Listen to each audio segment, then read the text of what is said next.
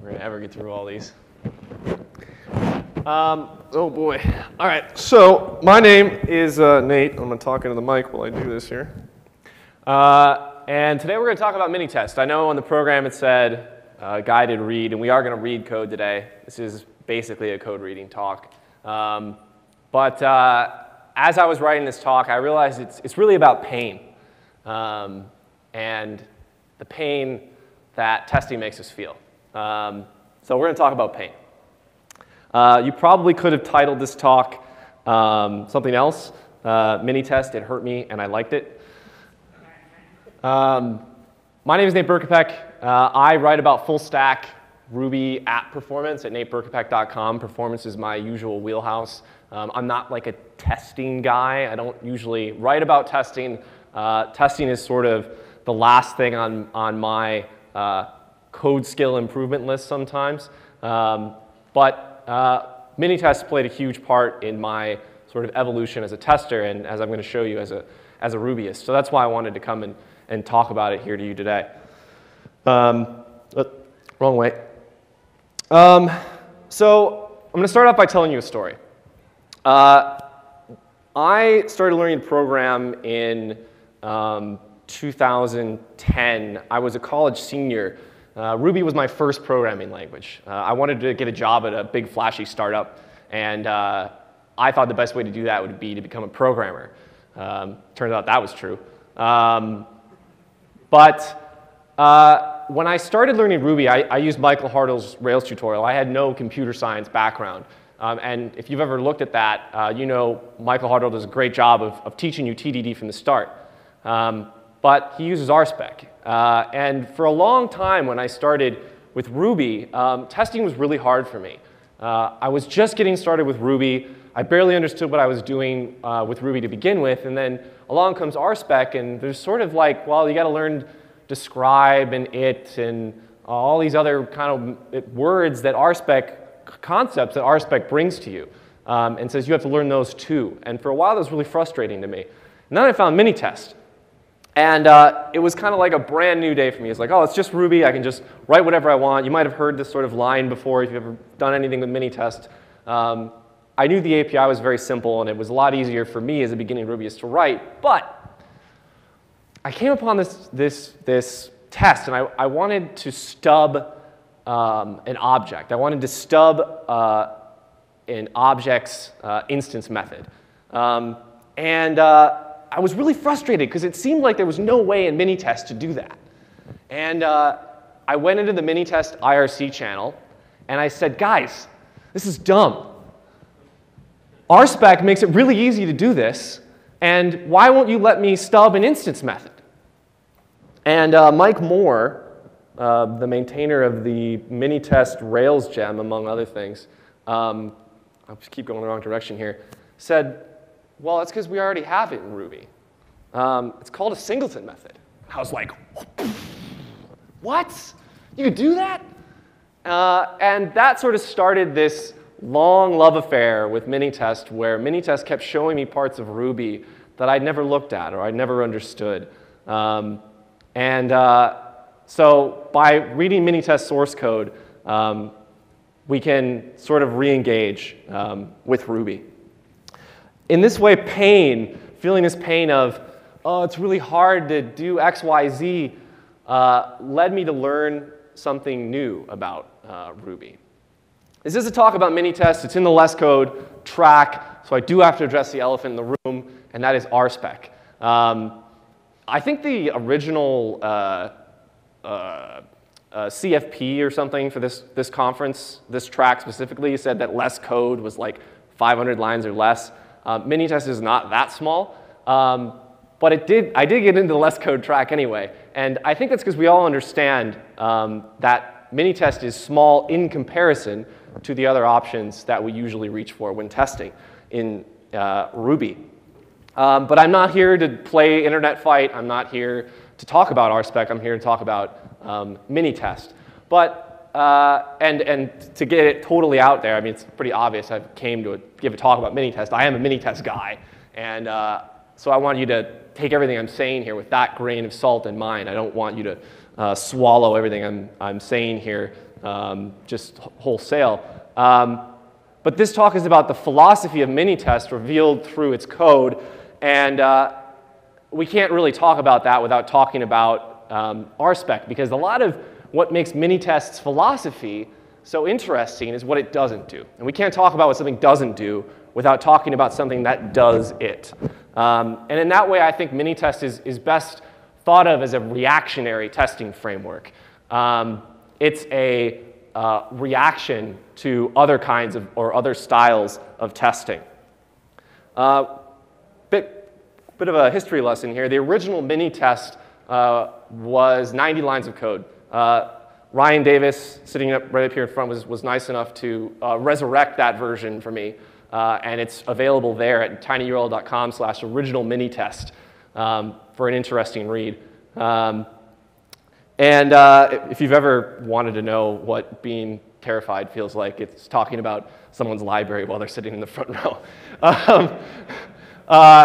And Ryan has said in other conference talks that it was originally a replacement for test unit. He sat down, was saddled with the maintainership of test unit, thought it was too complicated to even understand, and wanted to see if he could write something that did what test unit does, but in less code. And it's from that beginning that we have Minitest that we have today. Before we actually read a single line of code, though, I think you can learn a lot from a project's file structure and its general, where its lines of codes live and how many there are. So before I dig into a library, I think one of the greatest things you can do is open up clock.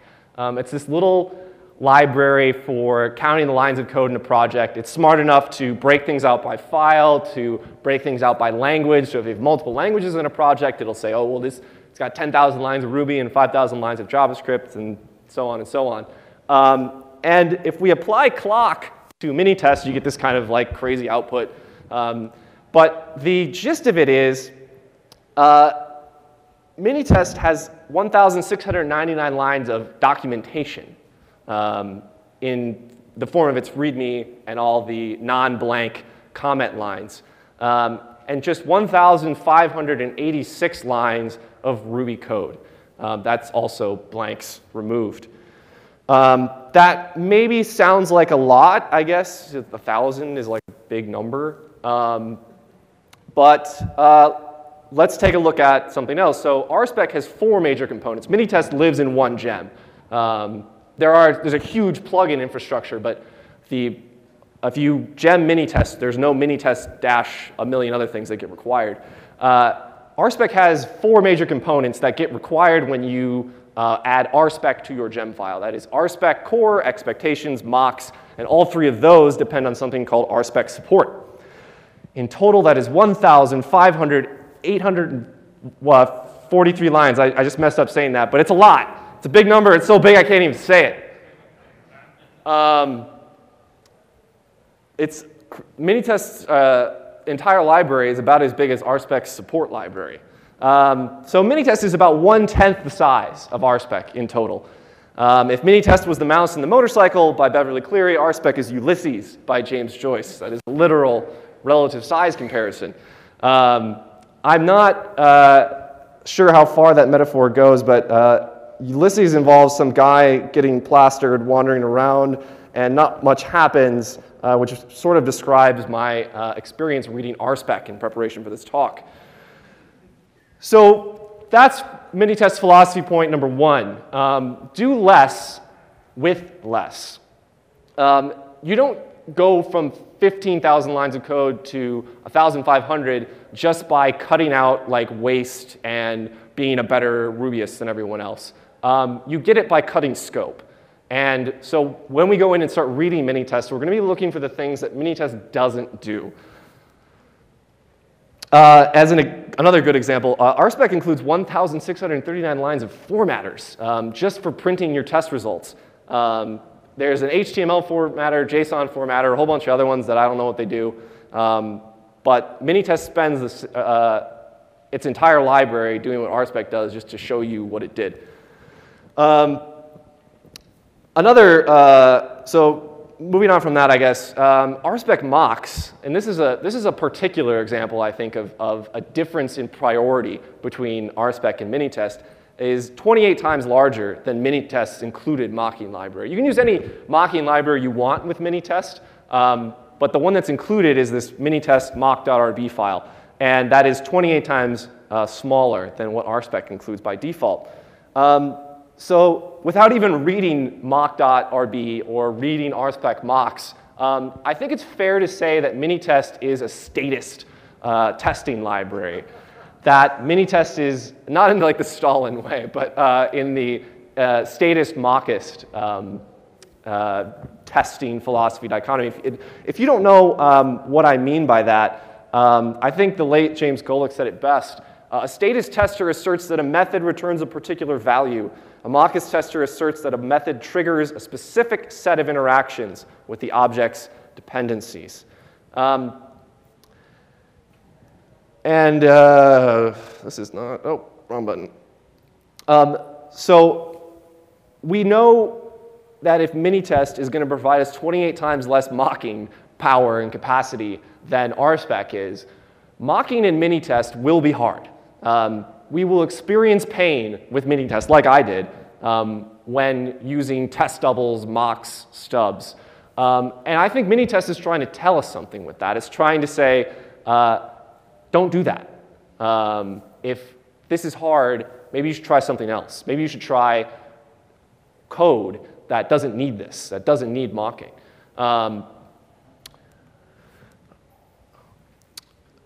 So that was kind of the first instance of, I think, Minitest using pain to put us down a particular testing and coding path.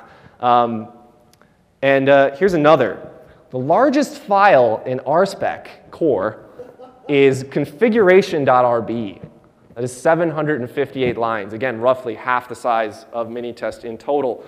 The largest file in Minitest is minitest.rb, 446 lines.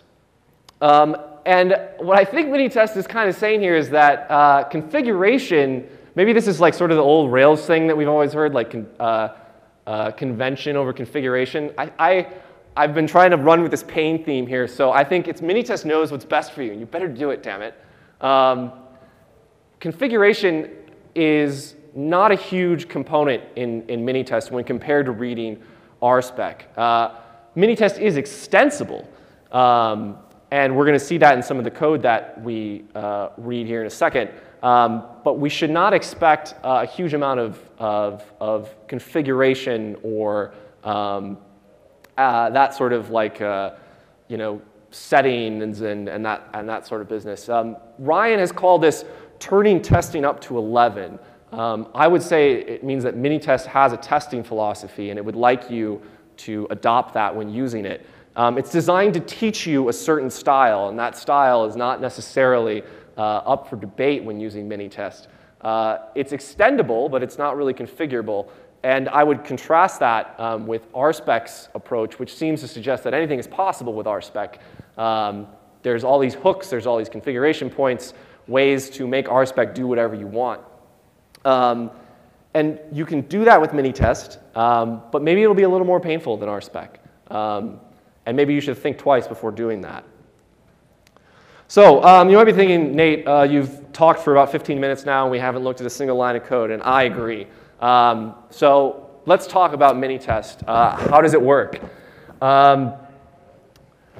Here's a typical, extremely simple Minitest test. I want to call your attention to the, I guess, sort of concepts or like big things that Minitest is going to require you to understand to use Minitest. We require something, okay, cool. Like I'm a Rubyist, I know what requiring does, or maybe I have some idea. There's a class, all right. I've used those before, I've seen that once or twice. It inherits from something called Minitest test.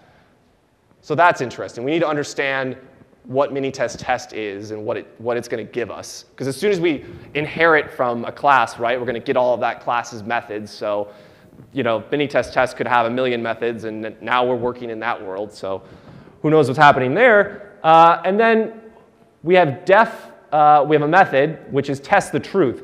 I could make a bigger example here, but if you had a larger Minitest test, you would notice that every method, or most of the methods, started with test underscore something. So that's interesting, probably has a meaning that we should look for in the code. And finally, we've got this method, which probably, because we can guess there's an inheritance here, assert equal probably comes from Minitest test, which takes 2 parameters. So those are the concepts that we're going to be looking for digging into the code. If we run that file just with Ruby, the command line tool, we get all this output. We don't know how that output shows up. So let's start from the beginning. Requiring minitest/autorun. My guess would be that I should go looking in Minitest's library for a Minitest, or for an autorun.rb file in lib minitest autorun, which is exactly what I find. Slightly simplified, I cut some stuff out of the beginning here, but this is what that file looks like. It just requires some other files, which is great. We know how that works, and calls minitest.autorun. Well, where does minitest.autorun live? It lives in minitest.rb, which was what we might expect if we were looking for a class method on Minitest. And it looks like this. Now you might be thinking, Nate, I thought you were trying to sell me on Minitest was the simple testing library, and look at how complicated that method is.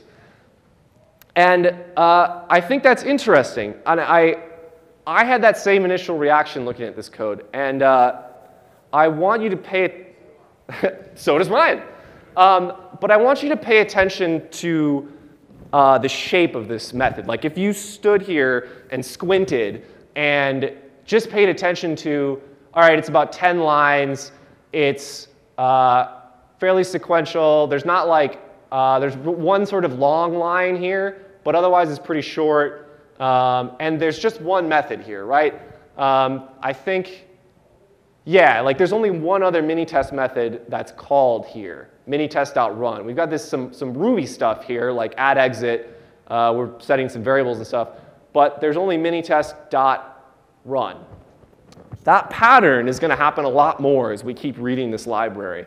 And I think that that pattern is in great contrast to Rspec, which I'm going to get to in a second. All Minitest is doing here is installing an add exit hook. If you were wondering from the previous example, how does Minitest know to run our tests? It's required before we define any of our tests. So how does Minitest know where our tests are and how to run them?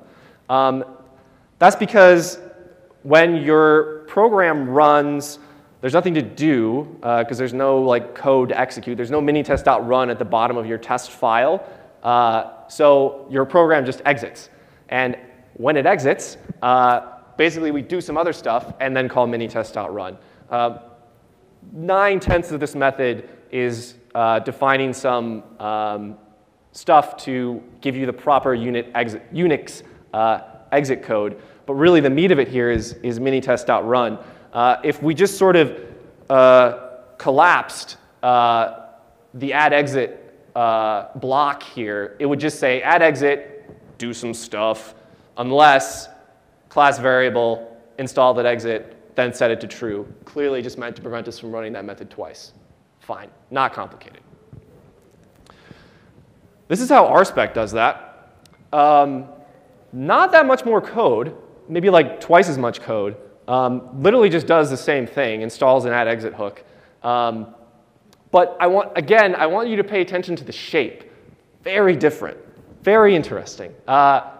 1, 2, 3, 4, 5, and I eliminated like 5 other methods that Rspec defines to carry out this whole add exit process. This is interesting. You probably can't read this down here, but the disable autorun class method on Rspec just sets the autorun disabled instance variable to true. That's an interesting pattern that you don't see anywhere in Minitest. I think it's a very interesting expression of this is what Rspec considers readable versus what Minitest considers readable. Minitest says, you're a Rubyist, you know what this means. It means that we've installed something at exit. And Rspec says, well, we need to put that behind this accessor that we've written here. Very interesting. You're going to see that a lot. And it's also kind of funny. Rspec does all this to install this add-exit hook and then tells you not to use it because they want you to use the Rspec test runner when you type rspec whatever file.rb. There is no test runner included in Minitest. You just use the Ruby command line interface, although there are plenty of Minitest compatible test runners like the one you use in Rails. Oh, that's the better view of that example I just gave you there. Again, very interesting differences in opinion on what is readable and what is not. So I think that this means that Minitest is trying to tell you that Minitest thinks that you should do the simplest thing that could possibly work. And I want you to note the differing philosophies here on simple. Rspec, in terms of its testing interface as well, tends to think that simple is English readable or looks vaguely like English.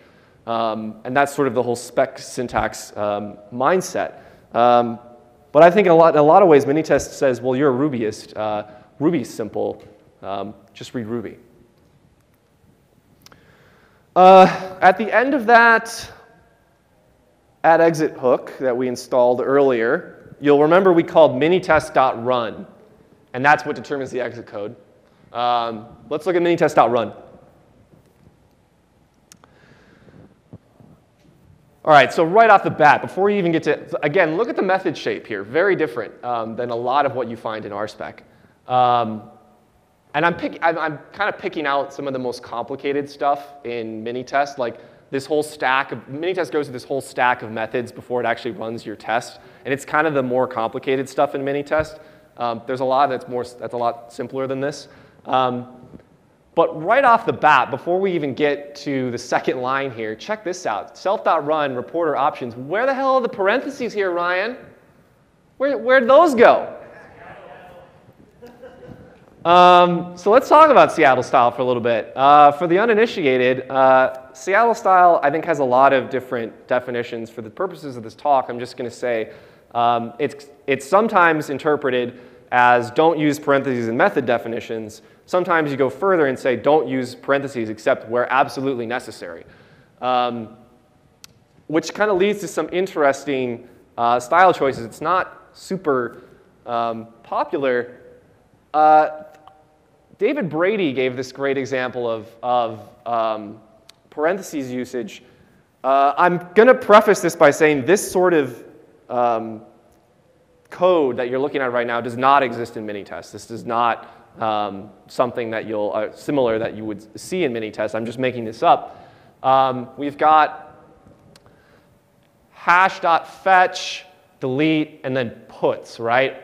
I agree that parentheses makes this more readable, right? 'Cause parentheses are sort of like this tunnel vision. You can say, all right, what's the innermost parentheses here? Okay, the foo symbol. All right, let's go out one level. Okay, hash.fetch. Okay, so we're going to fetch the foo symbol from this hash, all right, outside of the next set of parentheses. All right, array.delete. Okay, we're going to delete that thing from an array. Got it.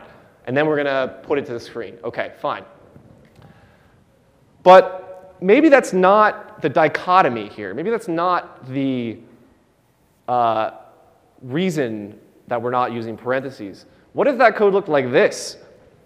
This is a contrived example, so I don't think it plays as well, but I couldn't think of a good actual code example for this. What if we blew the original code out into 3 lines instead, did something like actually described what the thing was that we were getting out of this hash, and then putting the side effect onto a different line? Just an idea. I think this is a lot more readable.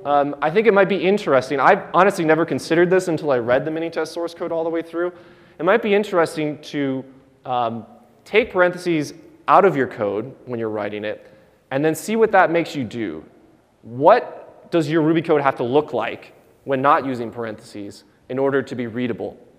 Is that result more readable than using parentheses at all.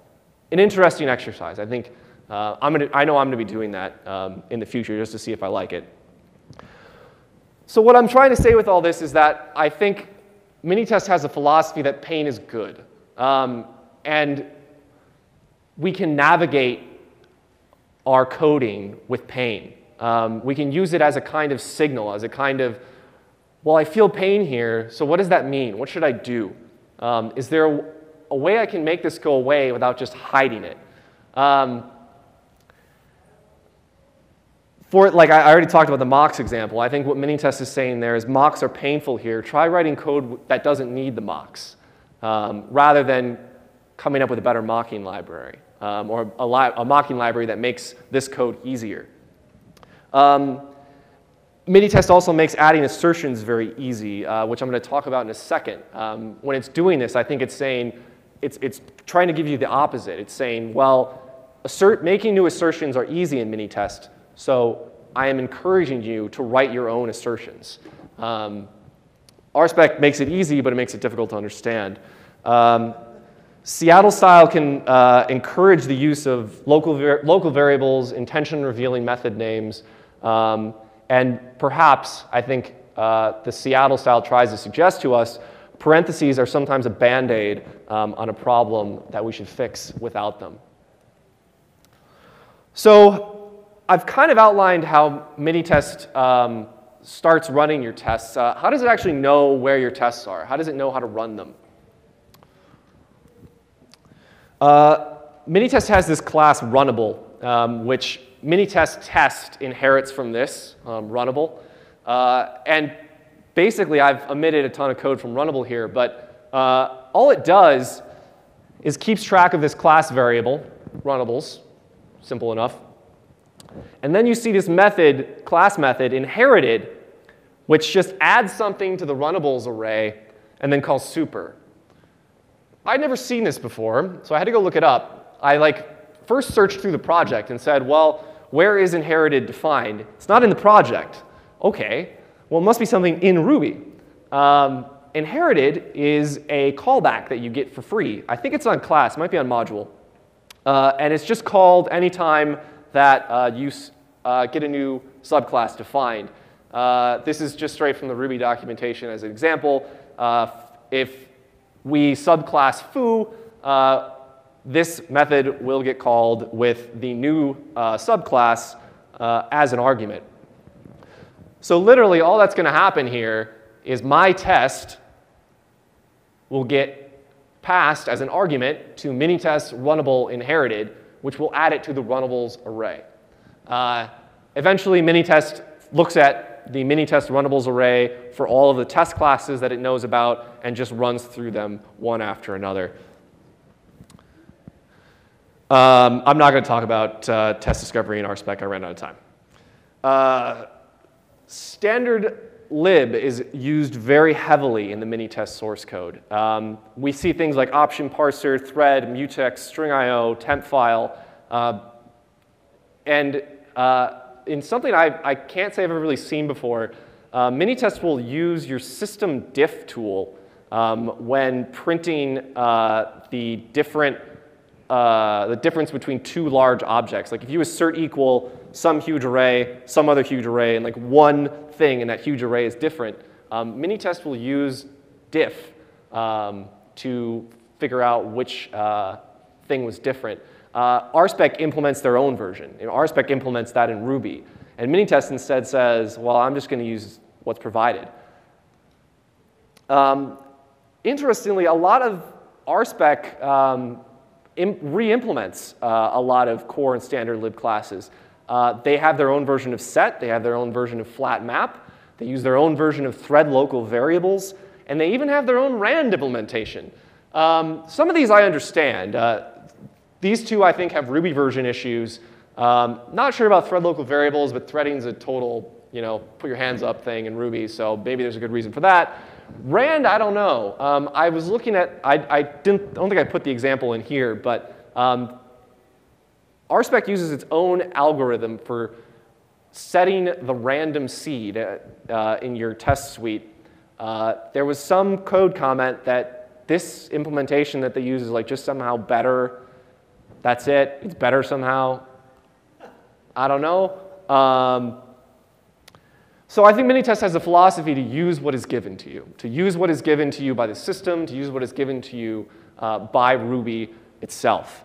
That's an interesting philosophy that I think is something that we're really not used to as Ruby developers, and I think it's to our detriment. A lot of us have a kitchen sink philosophy when it comes to our gem files.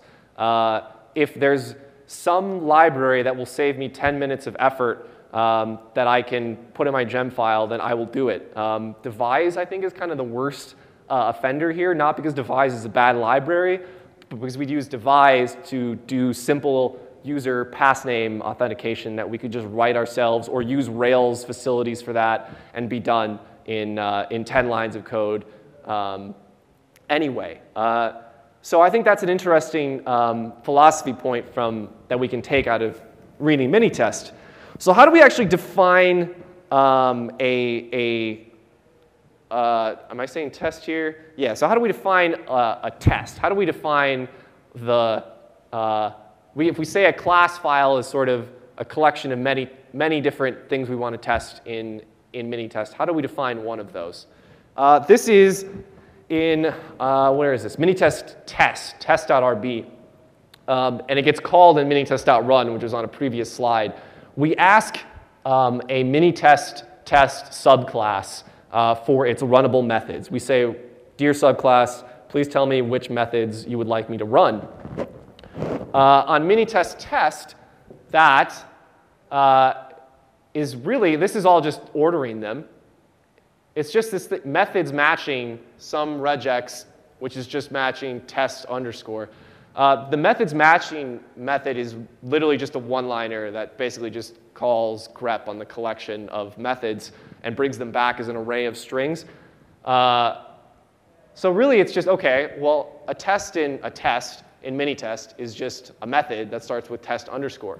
Also interesting, I think that this is not configurable. You could monkey patch it, of course, but it's not like there's not some hook provided that lets you change out that regular expression. Very different in Rspec. Rspec has, from what I can tell, 13 different ways to define a test or an example. Granted, they do a little different things in Rspec, but there are 3 that do exactly the same thing, example and specify. There's ways to define a test while also focusing and skipping at the same time. And there's also a pending example. Pending apparently has some other semantic meaning in Rspec. And this method here is also provided for you in Rspec, so you can do this yourself. You can say, well, I want the smiley face emoji to define a test method in my Rspec test, so I can do that. Minitest says, that doesn't matter, just do it this way, it's fine. There's maybe some reasons for this, but if you don't think that exit being a way to skip a test because of, I don't know, I think JUnit or XUnit used to do that, if that doesn't matter to you, then maybe Rspec is providing other things that don't matter to you. This is the Rspec implementation of define example method. Does this thing called idempotently define singleton method. I'm not a computer scientist, so I don't really know what this word means. I know what a singleton method is, but I don't know why they didn't just do that instead of calling this other method that I guess does it for me. There's some metadata. I don't know what metadata is. And well, this I understand. Examples. Yep, there's some examples here, and we're adding an example there. That's cool. Very different approach. So what I think Minitest is espousing here is to reduce our API services. Let the user define their own aliases if they want and make it simple to do so. And I think that kind of goes along with limiting configurability. I'm kind of running out of time here. I'm OK. Yeah, just talk faster, Nate. Let's talk about assertions really quick. This is an example assertion in Minitest. The structure, as you can see, is really simple. If you look at Minitest assertions.rb, they literally all look like this. They're all like 3 lines. It defines a message that we print if the assertion fails, and then makes an assertion using the assert method.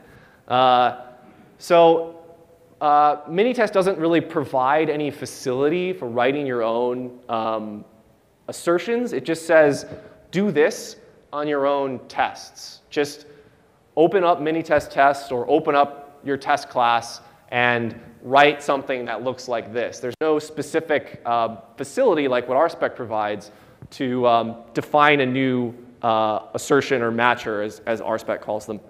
This is what assert looks like. It's not any more complicated. We increment our assertions count by 1, and then run the test, the thing that we want to test. And if that returns true, we just keep moving. And if it doesn't return true, we're going to raise this special kind of exception, which Minitest handles in its own way. I don't have time to get into that, unfortunately. And you might have noticed here that message is a proc, which is sort of interesting, maybe a little more complicated. Originally, it was just a string. But if you think about it, if we're calculating the error message every time we run the test, eventually that's going to get very expensive. So by putting it into a proc, we can only calculate an error message when we actually need it. You don't have to do that when writing your own assertions, because if it's just a string or whatever, Minitest will just print it if you don't care about that or if it's not a big problem for you. And the way that these get included into your test, these assertions, is we just include the assertions module in Minitest test. We've all done that 100 times, no big deal. Rspec, I honestly have no idea how they do this. The expectations gem itself is like 3,000 lines, and then there's shoulda matchers, which is another 6,000 lines.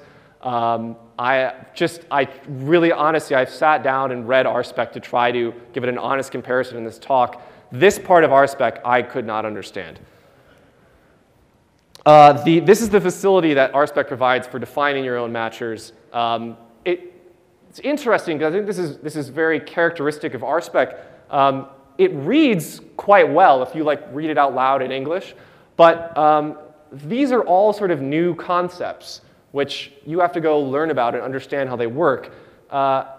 This define method, where this match method comes from, I have no idea, and what these block arguments are actually doing, I think, are all questions that you have to go ask Rspec about. Whereas this, use a module and call this method that raises a Minitest assertion, that's pretty simple to me, I guess. What I think Minitest is saying is that abstraction is the enemy. The pain here is that you will have to write your own abstractions sometimes. I think that's okay. I think that makes us better Rubyists, and I think learning to write abstractions well is one of the greatest skills that we can learn as programmers. And God forbid that you learn some Ruby along the way rather than learning how to better use Rspec. To extend and use Minitest in a greater capacity, you usually just have to write more Ruby. With Rspec, you have to learn to use Rspec better because it's a DSL that you have to interact with. So I hope this is shown through a little bit of code, though not as much as I would like, that Minitest in a lot of ways is a philosophy about pain. At least it is to me. And maybe you've had pain with Minitest in the past. Maybe if you think back and on a time that you've had struggle with Minitest, or any time that you've struggled with Ruby really, did you just give up and go throw devise in your gem file, or go throw whatever gem you thought you needed to get this done without you having, God forbid, having to write any more code? Or did you listen to that pain? And did you think about what that pain was trying to tell you? I think in programming, like life, what doesn't kill us makes us just that little bit stronger. Thank you. That has been my talk. Please go read Minitest if you haven't. It's really easy to read. And go test more. And my slides are available at that URL. I guess I have 5 minutes, so if anyone has any questions. No? Cool. Thank you for listening to me yap for 45 minutes. Appreciate it.